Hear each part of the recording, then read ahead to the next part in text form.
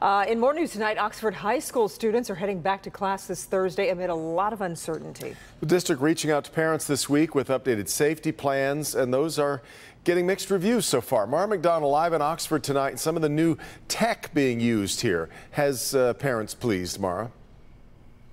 That's right, Devin. I mean, the new systems they're putting in place that can detect weapons, parents say, yes, that's great. What they are still concerned about, this updated threat assessment policy. Let me show you why. When students return here Thursday, there will be plenty of new tech and equipment in place. There is progress.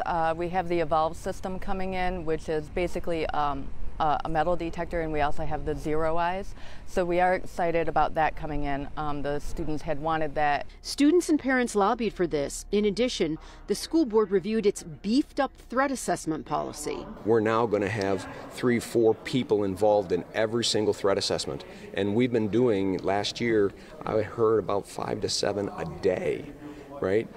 So the key is working with our children from an emotional state.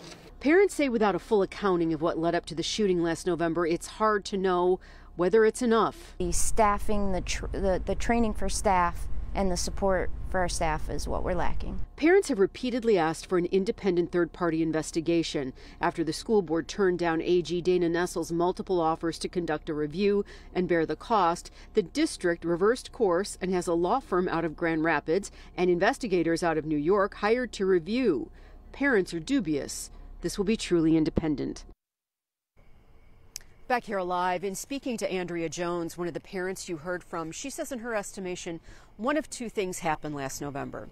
Either the policies in place were not followed, or the policies as written were not effective in changing the outcome here. Either way, there needs to be a change. But what is the change? What does it need to be if you don't have a full accounting of what happened here? I will say this, the school board made it clear that they have rallied their resources. They are ready for return to school, and they are well aware that students and staff are going to need care and support.